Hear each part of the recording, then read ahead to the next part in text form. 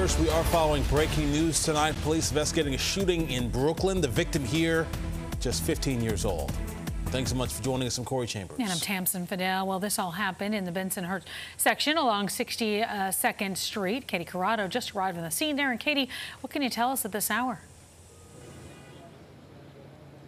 Well, Tamsin, Corey, a 15-year-old is fighting for his life in critical condition at Maimonides Hospital after being shot once in the back here in Bensonhurst. Police have this stretch of 20th Avenue closed down between 62nd and 63rd Street. One of the employees at a tech store on the block told me that there were a bunch of kids arguing beforehand. They had sticks and a baseball bat.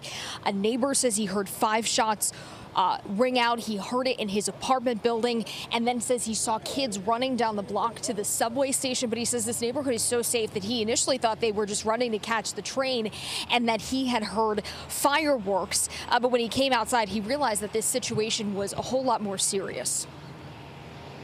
I just went with all confidence downstairs. I wasn't thinking, anybody caused harm to me or I'm gonna get shot or anything. I just feel secure, But I wasn't thinking like somebody, got shot and laying in the sidewalk. I wasn't scared or anything. Just because not in this neighborhood. This is something new.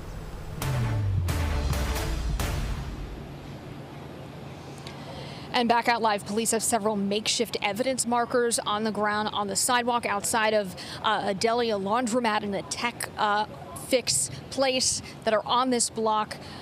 We're waiting for crime scene investigators to show up to process the scene. We're told by police that the 15-year-old victim, as far as they know, has no criminal record. And as far as we also know, there have been no arrests in this case. Of course, this is developing. The scene is still active, and we will bring you the very latest updates as soon as we get them. For now, reporting live in Bensonhurst, Brooklyn, I'm Katie Corrado, Pix 11 News.